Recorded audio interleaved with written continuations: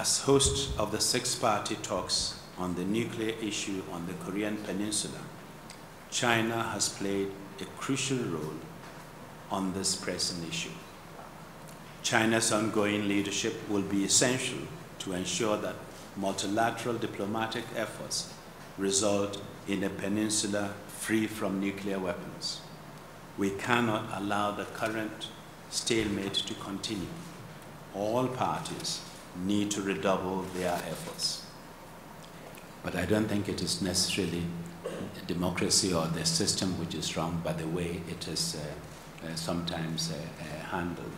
The market forces cannot deliver everything.